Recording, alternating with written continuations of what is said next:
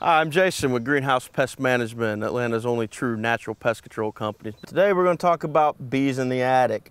A lot of people do get honeybees in their attic as well as bumblebees. What you're going to look for is right down here in your eave line where you're going to have your gutter on the outside of your house. That's where your bees are going to get in. It's something what's called a construction gap. It's where your roof decking, which is this right here, doesn't meet your soffit on the outside, and you're going to have a gap there and you're going to get bees in that way.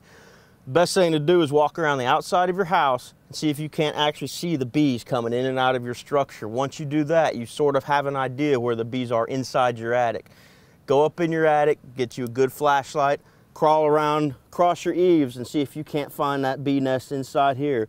Once you find it, the best thing to do is get some bee and wasp killer or even some sort of dust, and you go in and you spray that wasp nest. Now what you want to do is be real careful, because when those bees swarm after you spray it, they're going to come actually at you in your attic because there's not as much of them that's going to go outside. So you do want to spray it, leave your attic for a couple days, and then you can come back and actually see if you need to retreat or you can actually remove the nest from there.